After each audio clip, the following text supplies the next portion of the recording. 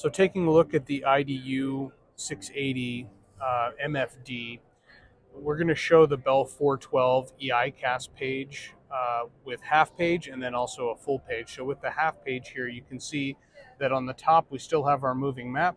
On the bottom, we can still show most of our critical EICAS functions as well as warnings. But we also have the ability to show the full page.